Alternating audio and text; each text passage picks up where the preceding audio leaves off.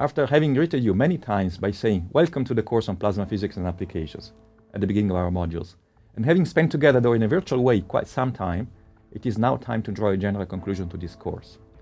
I have the pleasure of doing this together with the whole team of instructors: Paolo Ricci, Ivo Furno, Alan Howling, Duccio Testa, Christian Tyler, and Jean-Philippe Auge. We have seen together that most of the universe we know about is in a plasma state, and that plasma physics is a modern discipline that includes several fundamental aspects at the frontier of our scientific knowledge. We have also seen that plasmas give rise to a wide variety of applications, from fusion energy to space and astrophysics, and also to industrial uses. We have noticed how deep is our present understanding of the natural plasma phenomena that occur in space and in faraway parts of the universe. Yet, many open questions remain in this area.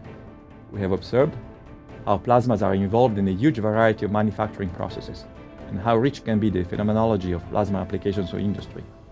We have discussed together what fantastic progress has been made in fusion research, and at the same time, how important it is still to advance in plasma physics, to optimize the reactor concept and proceed as swiftly as possible towards an implementation of fusion energy on Earth.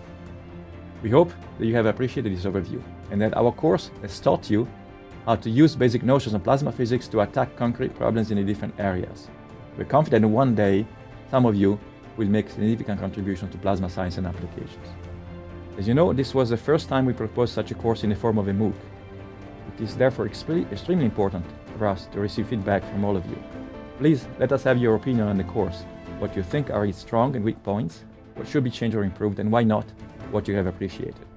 So thank you in advance for your feedback, and once more, for participating in this course on plasma physics and applications. So once again, all together, we really would like to thank you.